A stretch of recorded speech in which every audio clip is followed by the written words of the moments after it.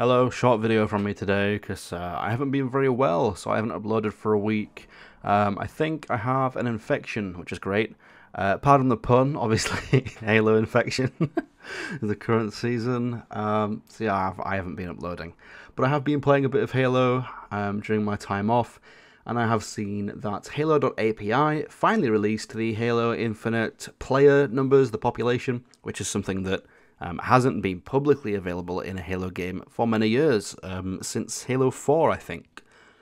It was revealed yesterday that 18,000 people were playing the game, based on a pool of 220,000 unique players who have played Halo in the last 30 days. You've probably seen other YouTubers talk about this. I am a bit late to the party by a couple days, but Halo.api on Twitter updates this like every couple days anyway, maybe even daily now. So in the peak hours it's around 18,000, and then when it's like the European times and all the Americans are offline, it's less than half of that, just at around 7,800.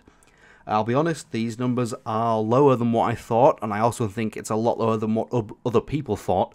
I actually got into a bit of a very popular Twitter debate to the point where my tweet had like 700 likes or something by the end of this debate, and I think it still gets likes and retweets today occasionally.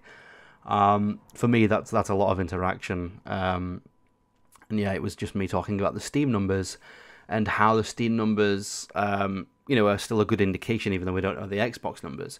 And some guy, I don't know, some guy called like something Falcon or something, replied with some like absolute, just BS take on Infinite being one of the most popular Xbox One games, it having 80,000 players and stuff like that. And there's multiple people saying stuff like that, and this just completely shuts it down. There was a website that got it pretty close. There's a website called Active Player that said around 23 to 27,000 people.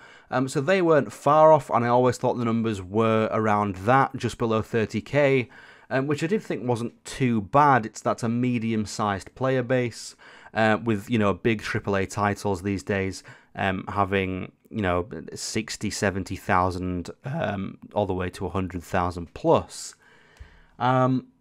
Yeah, but sadly it's not that high. I think 18,000 players for Halo is pretty low. It's Xbox's flagship title. I expected them to be a bit higher, and all the way down to 7,000 when it's only the Europeans online is incredibly low. So yeah, it's going in a bit of a downward trend. Some days are higher, some days are lower, but overall I think in terms of unique monthly logins, Infinite is losing tens of thousands of players every single month. So there's that as well. This is expected, obviously. It's just the game's a bit dry, not much content. Season 4 has been out for 3 weeks, but it feels like 3 months. So this season's going to get boring very fast, and nothing really positive to talk about as per usual.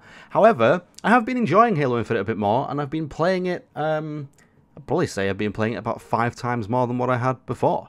I was playing about 30 minutes a day. I'm now playing like 3 hours, maybe even 4 hours a day, because I found some people to play with. So maybe the secret is just finding a community to play with, and the game becomes more bearable. I do have some videos on the way with these people, and some more unique content on the channel coming in the future, just when I feel more up to it, because right now I'm spending a lot of my time in bed. Yeah, that's pretty much it. I have food in the oven that's going to get burnt, so I'm going to go and take that out. And that's the end of the video. Thanks for watching, and I'll see you in the next one. Goodbye.